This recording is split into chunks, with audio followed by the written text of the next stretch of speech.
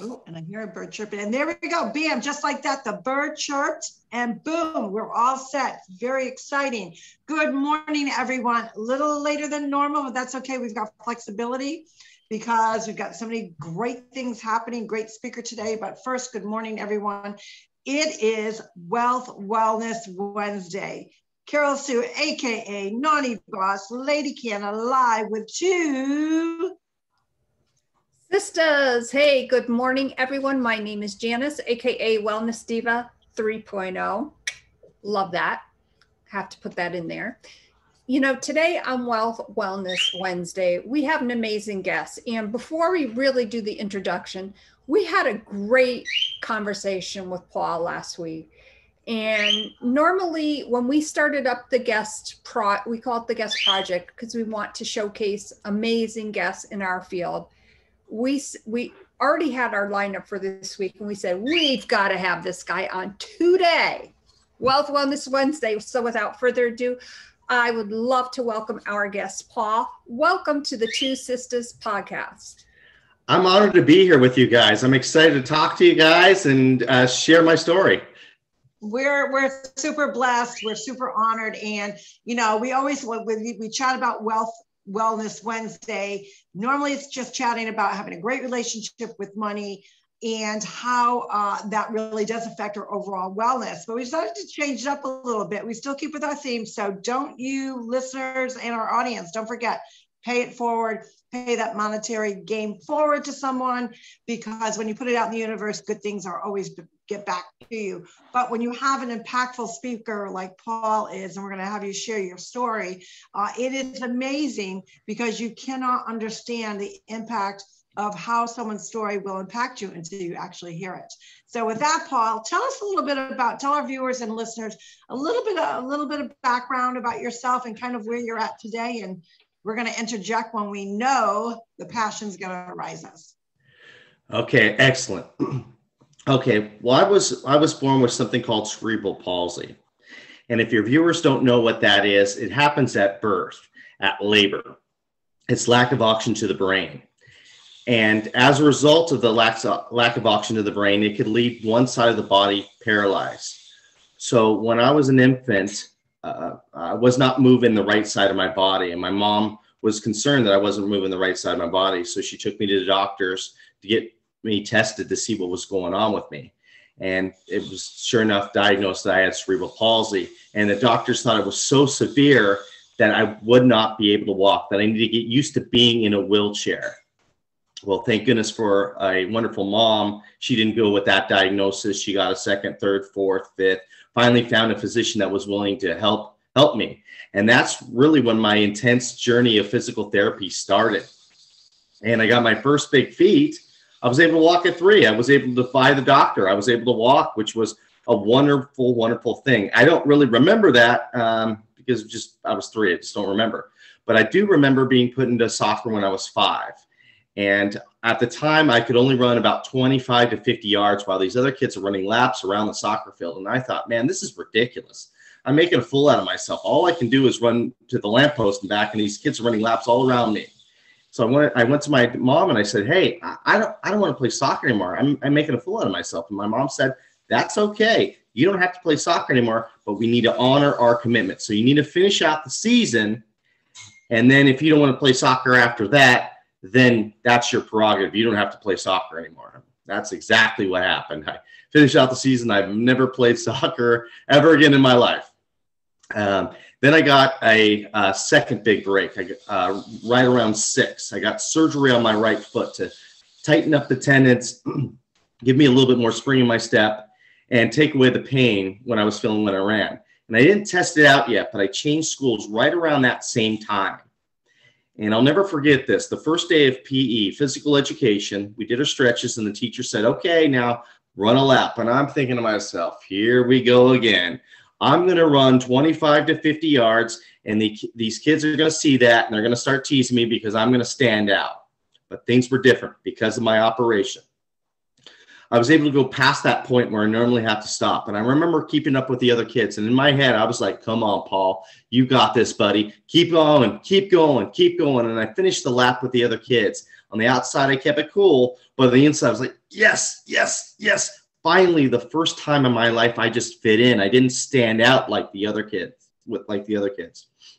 And things did get easier for me, but I wouldn't consider them easy. I switched schools again in junior high. And as you guys know, junior high is a tough, tough age. So just being a new kid alone is tough. But I was a new kid with a disability. So I came in, they're bullying, teasing me pretty much every single day.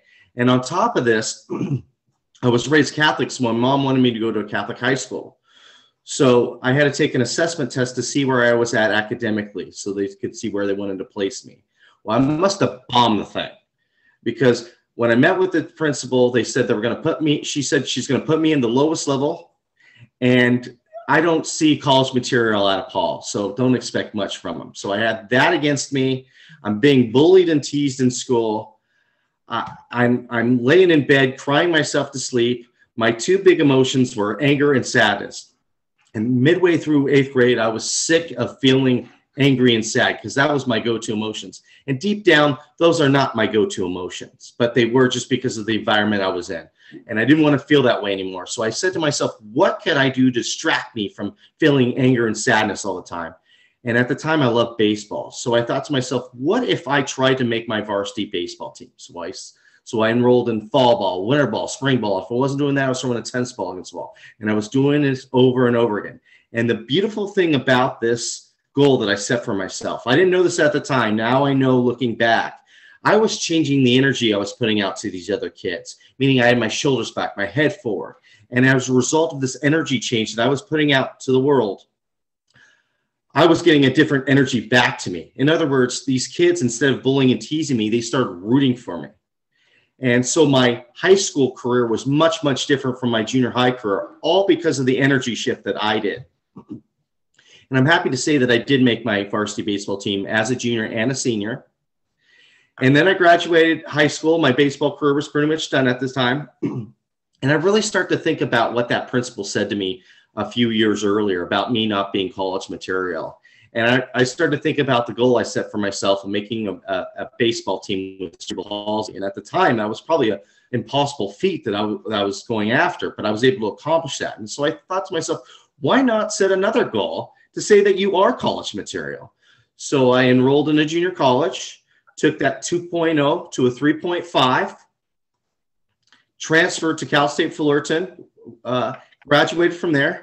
And I so wanted to go back to that principal and say, see, I was college material. But I thought to myself, you know what? I should probably thank her, because what if I wouldn't have had that motivation to go hit it as hard as I did? Because at the time, I mean, I had a tutor. I was going to the math lab. I was doing all kinds of stuff just to get, these good grades. I don't know how hard I would hit it if I didn't have that motivation of that principal in the back of my head saying that I wasn't college material. So in the end, I should thank her. So now I graduated. I have no life experience. I have no idea what the heck I want to do with myself. I had a family friend who was a CEO of a small bank, and he said, why don't you try becoming a mortgage loan officer? And I said, oh, why not? Let's give it a shot. I got nothing else I'm doing right now. So I get hired there, and I quickly realized that nobody wanted to talk to me.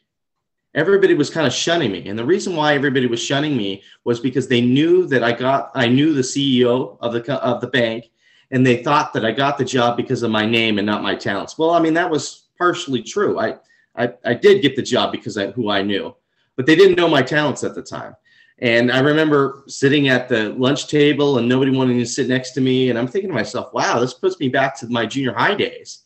And I thought, well, let's go back to that. In my head, I go, what did I do? I said, I set that goal about wanting to make my varsity baseball team. What attributes can I transfer over that would help me in this situation? And I thought to myself, well, when I went for baseball, I put my head down, I worked hard, I had a good attitude, and I did what I needed to do. So that's what I did here. I put my head down. If somebody asked me to do something, I did it in a timely manner. I always had a positive attitude. And from afar, I was watching what the top producer loan officers would do. They wouldn't talk to me, so I just would observe them from afar. And I remember when it was time for me to go out in the field and get loans, my family friend, the CEO, stopped me and go, what are you doing? I go, I'm ready. I think I'm ready to go out and, go out in the field and get some loans. And he's like, with a concerned look, Junior, you're not ready yet. We need to get you a little bit more training. And I'm like, oh, no, I got this. So I went out there, and let me tell you something. I fell on my face months after months after months. You know, the clients were just beating me up. They weren't giving me any loans. And then I started to realize, what value could I add to these clients? And once I started to realize what value I could add, things started to come into place, and I started to get loans slowly but surely. And then 2 years later, I became a top producer. And a lot of the people that didn't even want to talk to me now were talking to me, asking me for advice. So it was such a shift. And for the longest time, I just enjoyed the industry. Then 2008, 2009 hit, and the economy just changed. And they put these new rules and regulations on us. And it really made our job a little bit tougher to do. And I started to lose the luster of the industry. So this changed my life. They brought in this motivational speaker, came to talk to our sales team to pump up the numbers. And the guy blew me away. The guy was awesome. So I made a point to go and talk to him after and tell him how great of a job he did. And he was so gracious. He allowed me to pick his brain. And he told me he started as a life coach. I'm like, a life coach? What the heck is a life coach? And he explains that to me. And I'm like, you know what? Maybe that's what I want to do. So on my off time, I was taking courses to get my coaching certificate. And I started to tell people, hey, I want to become a life coach. And a lot of the mortgage people were telling me, oh, okay, whatever, humoring me. Okay, yeah, a life coach, go ahead and get loans, you know, whatever. Then it really started to get serious. I started to get my website up. I started to start my business. And the bank that I was working with at the time looked at this and goes, well, this is a conflict of interest. And they came up with like a 2-page list of restrictions that I could and couldn't do. And I realized real quickly that I'm not going to get any tractions in the coaching industry with all these restrictions. So I made the decision that I'm going to have to make a leap of faith, that I'm going to have to go at this full force. So I made some financial changes. I paid off a lot of my debts. I changed my spending habits. And then I made the leap of faith and quit the mortgage industry. And I have to tell you, a lot of people at that time were really surprised and kind of taken back that I did this. Like, you're going to fall on your face. You're a mortgage loan officer. You're not a coach. What are you doing? And I'm like, I want to go for this. I want to try this. And like, okay. And for the longest time, my relationships with these people that I've had great relationships for 10 years, they barely were talking to me, all because I wanted to be a life coach. It was just kind of an odd thing. So I got into it, and nobody wanted to trust me. This was hard, really, really, really hard. And I was starting to doubt myself. I go, maybe I should just go back to the mortgage industry. Maybe they are right. Maybe I'm not a life coach. And I thought to myself again, what value could I add to these clients? And I thought to myself of my own story about cerebral palsy.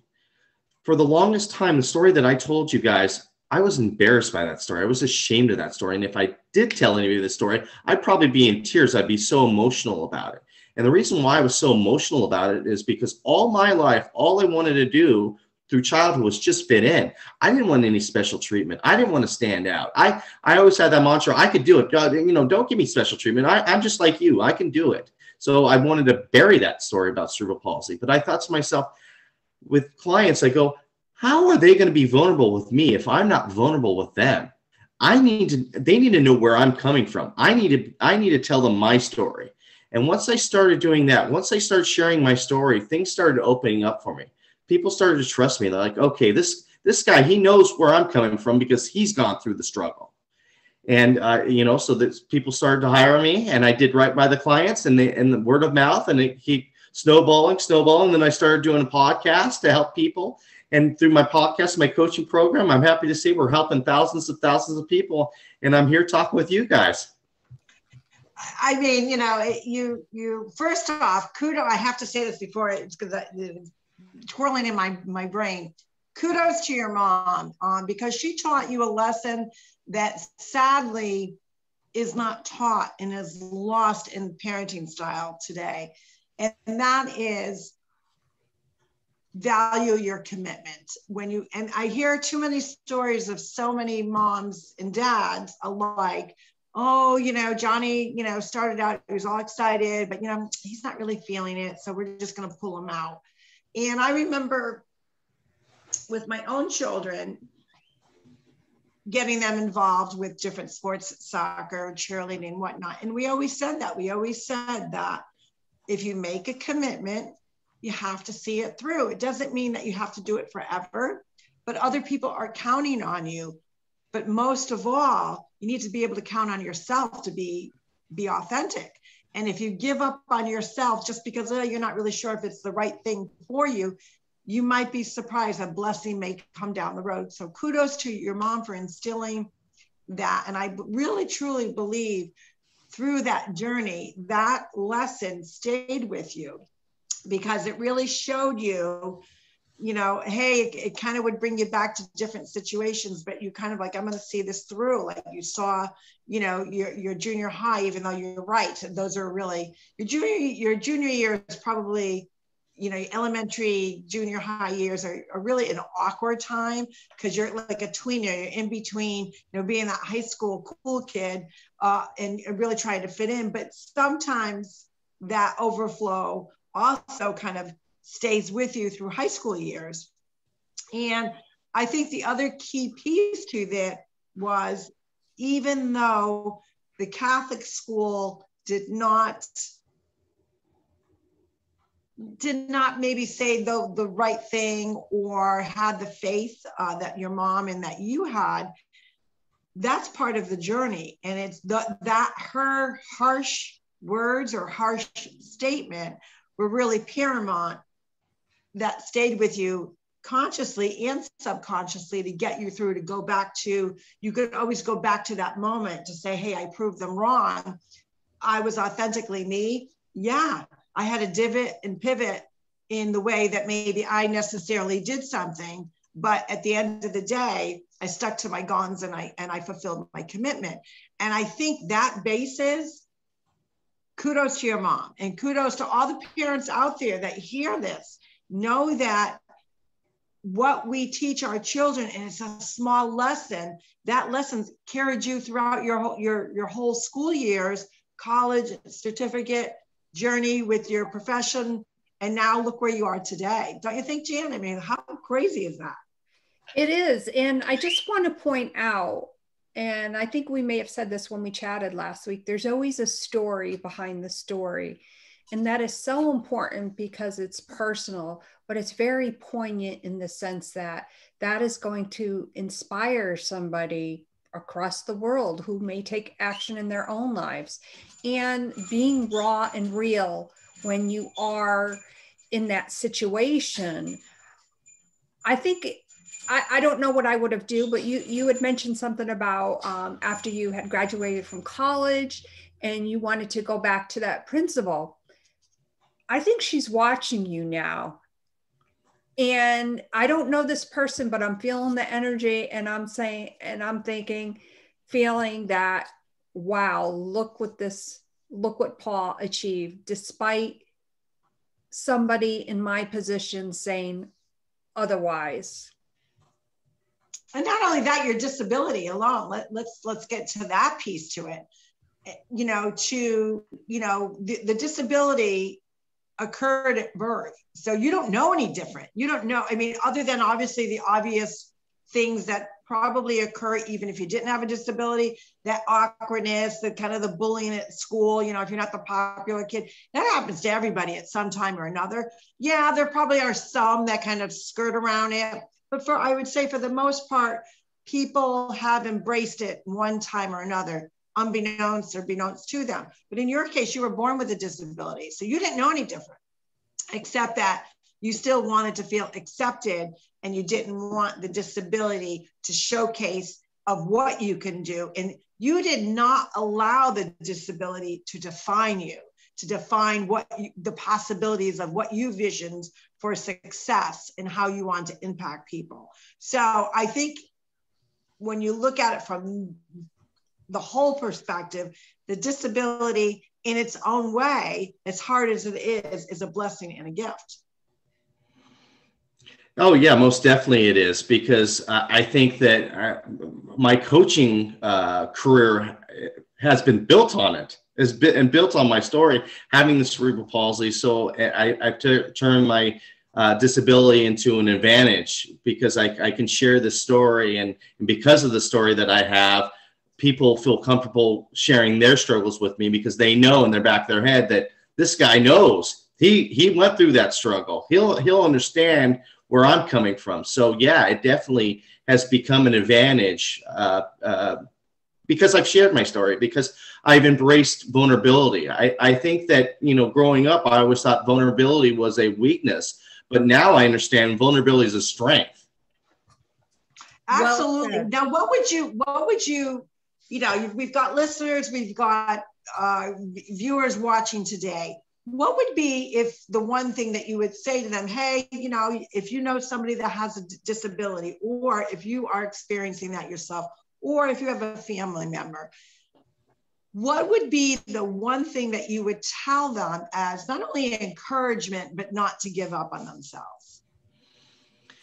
I think what I would tell people with disabilities, and I have clients that do have disabilities, the main focus that I tell those clients and anybody who has a disability is this: stop focusing on what you can't do and focusing on what you can do, and find out what your passion is, what your talent is. And once you perfect that passion and talent, share it with the world to see, because everybody has a unique talent that they can share with the world. We just got to find out what it is. And once we do, sky is the limit. I love that, because I always say, and that's one of the lines that we always use. Mm-hmm.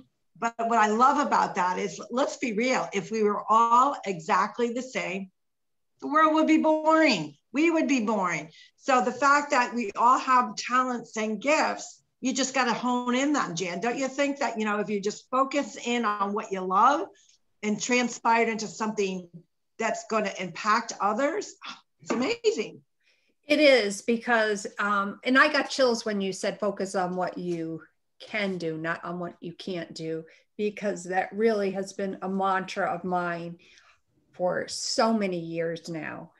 And I do get the chills, even when I think about it, or if I'm writing in my journal, or I'm writing, fine tuning a book that my sister and I are co-authoring right now.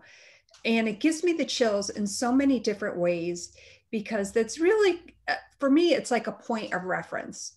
Oh, okay, well, I can't kick the kickboxing bag like I used to, but I can do it, lift my leg up. I don't have to kick the bag. I mean, I'm just kind of using that a little bit there, with what happened with my foot.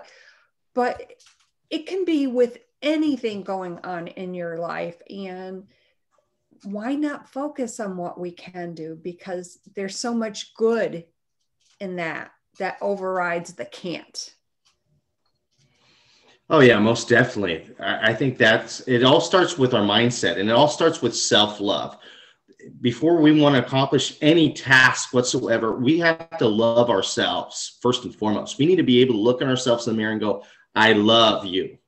And once you can do that and truly say that, I love you, then the sky's the limit, because then you'll have the confidence to go on and take on these tough tasks that we want to take on. And yeah, and one of the things that you frequently will hear is fake it till you make it. It's one of the one lines I absolutely cannot stand, because I think part of the success or envision or going after that is being authentically you, bumps and all. And I don't think that you can truly embrace yourself and look in the mirror to say that you love you without accepting, hey, accept me, all my flaws, all my screw ups, all my bumps. Those were little bruises I needed along the way to get me to that end goal. And guess what? When I get to that end goal, I'm going to move the goalpost, because I'm going after something else. But don't worry about perfection. Don't worry about that you got to get it right the first time or be perfect at it. It's not supposed to be that way. True. And I think the other thing with that is, if we can look at ourselves in the mirror and say, I love you. Okay, you're having a bad hair day, whatever. If that's the worst thing you have to complain about, who cares? But what is that going to do for you going forward? And I'm really curious to ask you this question. What is next on the horizon for you? I mean, you've built obviously an amazing business. You've captured us with your story, and obviously your clients that you coach. What do you think is next for you? Do you have something big planned? Yes, I want to really take on a speaking career. I think that's my next goals. Obviously, it kind of was put on the side because of COVID-19, but it seems like things are starting to open up. So I'm going to start to hit that hard and get out, at different events and really share my story, because I feel like I feel like it would be very impactful, and nothing is greater than doing a presentation, and after it's done, people clap. The energy is so awesome. So that's my next goal, is just getting out there and sharing my story in more of a speaking realm. I see you on a TEDx stage. That would be great. That's definitely a goal of mine. So thank you for that. You're welcome. You're welcome. And any books on the horizon for you? I've been thinking about it, but I think I want to push the journey a little bit further. Then I'll go into the book. It's really not on my forefront. Maybe down the road, but right now the speaking is where I want to focus my energy, and obviously my clients. That is wonderful. We're just really blown away here, and the fact that you can still reach out to your clients. Obviously, everybody's been so affected by the China virus pandemic, however we want to refer to it to. And I assume that you're holding all of your meetings, via Zoom, or, have your clients adapted to that? Well, the beautiful thing about coaching is I coach people all over the United States, even before COVID-19. So really wasn't that big of a transition, because I was using Zoom before Zoom was cool, just because I felt like, having that video conference and really seeing each other's expression, I think is very, very important. So under that circumstances, I really haven't had a transition on that. I was already doing that anyway. I was rarely ever meeting anybody face to face, because some of my clients, work 50 hours a week, and they don't have time to meet me somewhere. It's much easier for them just to fire up that laptop and then just go, okay, here we go. So I think that's how we've been going. So it's been good. That is amazing. And where could someone reach out to you that says, hey, he resonated with me. I just really think he could really impact my life. How would they reach out to you, Paul? Thank you for asking me that. The easiest way to get in touch with me is through my website, ACallToAction.coach. I have my email on there. You can set up an appointment through the website, or if you're old school, you can give me a call. I have my cell phone on there, and we can set up an appointment that way. I always do a free consultation, because I want to make sure that we're a right fit for each other. Because I've had amazing conversations with a lot of people, and sometimes we're just not a fit. I mean, they're great people, but I feel I work with other coaches and I go, you know what, your personality would work better with this type of coach. And this is the reason why I feel that way. And the reason why I do that is the focus on the client, is because I feel like if I focus on the client and I do right by the client will come my way. The energy will come my way. And I firmly believe that. And the same with the other coaches that I work with. They're the same way. If they feel like I'm a better fit, they'll get in touch with me. So it's a great community that we work on, and it's all about the client. It's all about doing right by the client. If you do right by the client, everything else will come into place.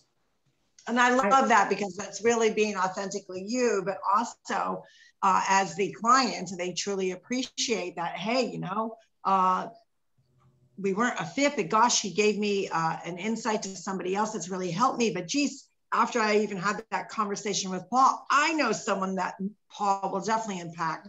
So it really is showing being just human and humanity, passing it forward, being kind, paying it forward, and really making sure that whatever route or journey someone wants to go, that it's always going to be authentic. And that is really, really important, especially in a coaching scenario. Authenticity is paramount. And you really have showcased that, Paul. I think our viewers and listeners will really appreciate that. I really, really appreciate those kind words. I thank you for that. You're welcome. You know, it's amazing to your story. And I've said this before, from where you started out to where you are now. And I just want to give a shout out again to your mom. We think she's flippin' amazing. And what a wonderful job she did raising you. Yeah, I have to give a shout out to her, because without her, I'd be in a wheelchair right now. So she was my voice when I didn't have one. So there's not words I can express to the love I feel for her.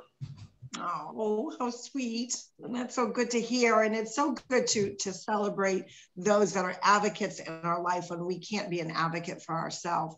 And I think that in itself was a lesson and such a guiding tool for you throughout your life. And that's amazing. Yeah, absolutely. Wow. It has been our pleasure to have you on today. And we hope that you'll consider coming on again. In fact, we'll be contacting you. We would love to have you on again and see where you are. You know, if you've gotten on that TEDx stage yet, you know, please keep us and our viewers informed. On that note, my name is Janice, AKA, rewind that a little bit, AKA Wellness Diva. Once again, thank you so much. And I am with Two Sisters, and I'm Carol Sue, AKA Naughty Boss Lady Canna, here live with Paul, with my two sister, and we are wishing you a happy, happy Wealth Wellness Wednesday.